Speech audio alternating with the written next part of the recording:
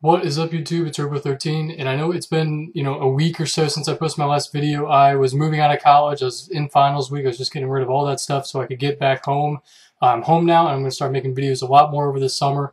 I'm going to have a lot more time in my hands so I can be able to make these videos for you guys. And the first video I'm going to show you guys for this week is going to be this thing called Fences. Now, this is a Windows 7 like add-on type thing, I guess you could say.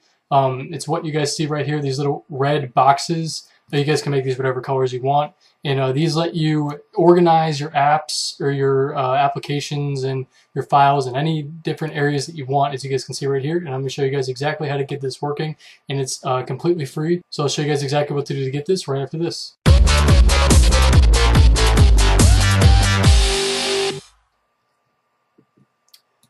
Okay, the first thing you're going to need to do is download Fences, the program itself. So you go to this website. I'll find it right now. So I'll have this link in the description. It's from CNET, so you guys will know that this is, a real program and it actually works. It's got a 4 stars, 4 out of 5 stars out of 1,084 votes as of this time right now.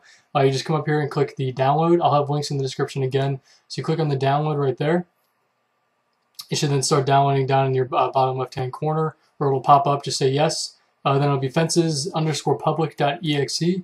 I'll have it on the home screen right here. So double click on that once you get it, hit run. And now this will install the program itself. If you don't have one of the other ones, there's another program that you need to have this working with. Most of you guys will probably have it though.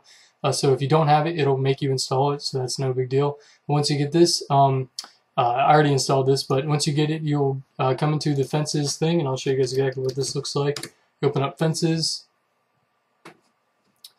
And once it is fully installed, you guys will get this little screen right here. So you have Fences. You can change the whatever layout you want. I'm just going to use Customize because that's the easiest way. You can go to Appearance. You can change the colors. Like I have it on red right now. If I wanted it to change to green, as you guys can see the background, they're changing colors right there. You can change to pretty much whatever colors you want. I like red. You can change the saturation, the darkness, the color, the transparency of them. Like them just dark so you can see them, and then the color intensity you can make them, whatever brightness of the color that you want. I like them right about there. So once you get there, you can then do outline fences area such as that, or fade in scroll bars when inactive. So the scroll bars are on the side. If you can see it, if I do this, scroll bars are right here, and then when I let go, they disappear. So that's what that scroll bars means when you when they fade when you're not inactive. So you can just check that and check whatever ones you want. You can go to Tools. You can show and hide desktop items when double clicked. This is one cool feature that it has. When you double click the home screen, it will actually disappear. So it'll clean up your home screen if you guys want that to happen. I actually like to do that on my videos sometimes, so that you guys probably seen that. And if say you wanted to keep your games fence available when you double click, you go to View. So you right click on it, you go down to View, and then you click on Exclude this fence from Quick Hide. You just check that. Well, now when you double click, this fence will stay there. So like say you wanted to have half your fences there. When you double click, you just double click, gets rid of half of them, and you keep whatever ones you guys want to keep there. So that's a very cool feature that it has. What else does it have? It has, you can take snapshots, so that if you have it like in a specific way that you want to have it, you can then take a snapshot of that so that you can go back to it if you ever change anything, but you can just revert to it, or an old snapshot that you have, which is a pretty cool feature. Then you get your help and your about section, so you can check for updates right there. But the way that you get these fences to show up is instead of left clicking, when you left click and drag, you get this little blue box. If you right click and drag, you'll get the same blue box, but now when you let go, it'll say create new fence. So again, if you left click and let go, nothing will happen. I'm left clicking right now, but now if you right click and let go, it'll say create new fence here. You click on that, and then you can name it whatever you want. I'll say test. So now this is it, the test fence that I made. And now you can change the size of it however you want. You can make it huge. You can make it pretty tiny if you want. I'm gonna make it right about there.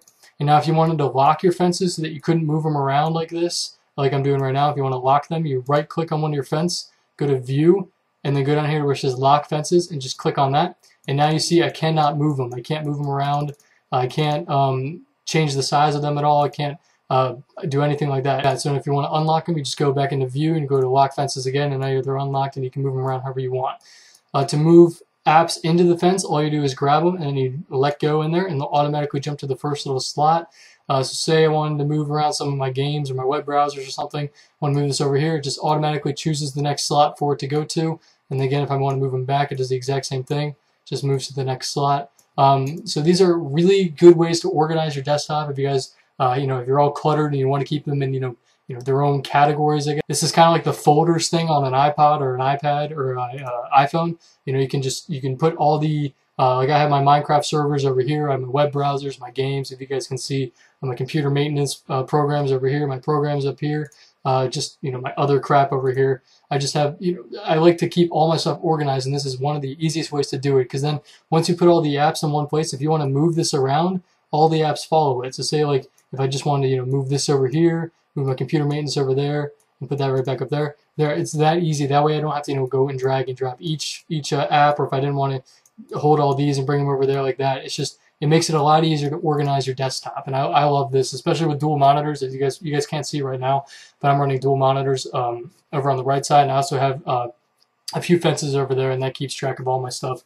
on my other monitor as well. So I hope you guys like this. It's free. It's from CNET. I'll have all the links in the description.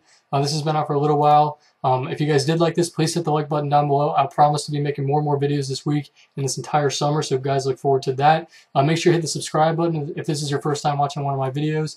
I love it when you guys post comments down below, so tell me if you guys use this, if you use any other organization type stuff for your computers.